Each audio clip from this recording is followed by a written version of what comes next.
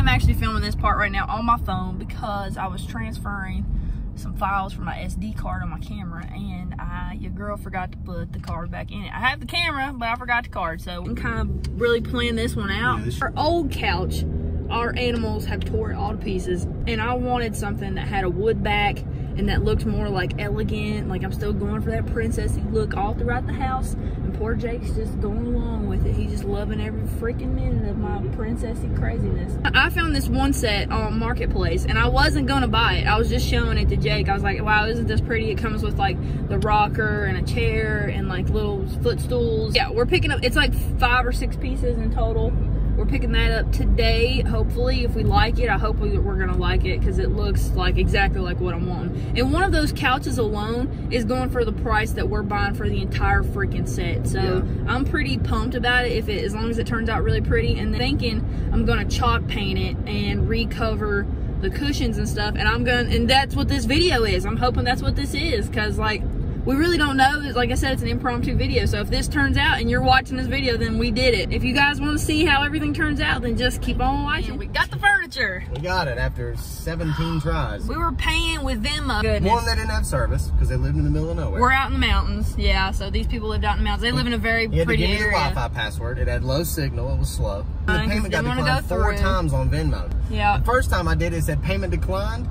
And then it popped up and said, congratulations, you made your payment. Or congratulations, it went through. I had to go get his phone, which was connected to a different bank account on PayPal, went through the first time. This is the process we went through just to get this. I talked to the lady that I was buying it from, and he was with the guy trying to get it paid. She was so nice. They were both super nice. She told me, and it kind of makes me sad because I want to redo it, but I told Jake it kind of makes me sad thinking about redoing it. She said this furniture belonged to her great grandmother. They've always had it in their family.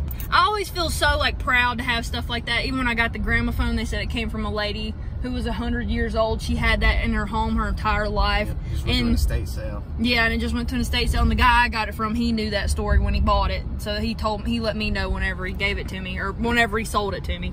And I did redo that one too. So that's why Jake was telling me. He's like, well, you redid that one. What's the difference with this one? And that's the thing too, is I can redo this and it can be stripped right back down to the, to the natural state of it. So yeah, I think I am going to redo it, and I'm going to show you guys that in the next clips, I guess, and be showing you how it's set up in the house. But I'm super, like, I almost feel like a sense of like pride in taking stuff like that and getting stuff like that belong to people, because they treasured it, they cared about it, they took good care of it. You can tell that they took very good care of it. Her sister got the cushions and stuff reupholstered, and they have it in this white. I'm thinking I'm gonna do like a velvet blue with gray, like a gray chalk paint. We'll see by the time I'm actually doing this video how it turns out, but that's my initial thoughts of how I want this to look.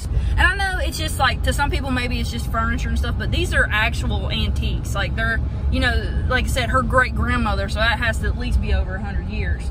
And same thing with the gramophone. That was with that lady for over 100 years, and it's just crazy. It's almost like you got a piece of time. You know what I mean? Like, you're almost like back in time, and you got a piece of history that lives with you every day. And I think that's just a wicked thought. Yeah, I can't wait to get started on this. And yeah, let's jump into my supplies and everything I've picked up to get this party started. So here we are in the house with the furniture. I've already got it set up over here, but I'm about to undo it because I'm gonna finish painting.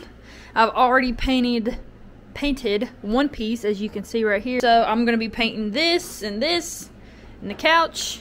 And then there's a little baby footstool that I put underneath here. It's so tiny that you can't really put your feet on it. So I used it as just kind of like a little basket holder. I think it's cute and holds like our little throw blankets. That way if we're sitting here and we get chilly or anything. So here is the paint that I'm using. I picked this up at Joann's.